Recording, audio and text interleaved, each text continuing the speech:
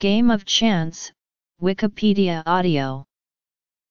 A game of chance is a game whose outcome is strongly influenced by some randomizing device, and upon which contestants may choose to wager money or anything of monetary value. Common devices used include dice, spinning tops, playing cards, roulette wheels, or numbered balls drawn from a container.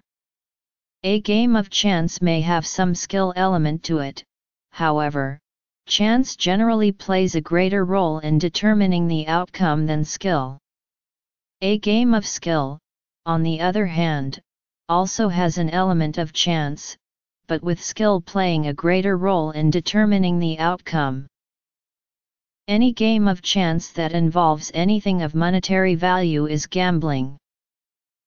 Gambling is known in nearly all human societies, even though many have passed laws restricting it.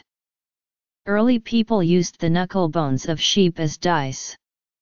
Some people develop a psychological addiction to gambling, and will risk even food and shelter to continue. Addiction.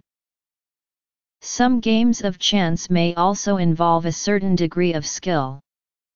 This is especially true where the player or players have decisions to make based upon previous or incomplete knowledge, such as blackjack.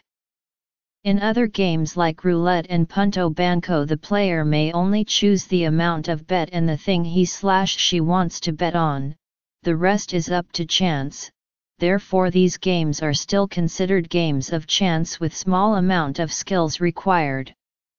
The distinction between chance and skill is relevant because in some countries chance games are illegal or at least regulated, but skill games are not. People who engage in games of chance and gambling can develop a strong dependence on them.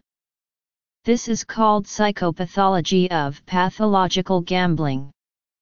According to psychoanalyst Edmund Bergler, there are 6 characteristics of pathological gamblers.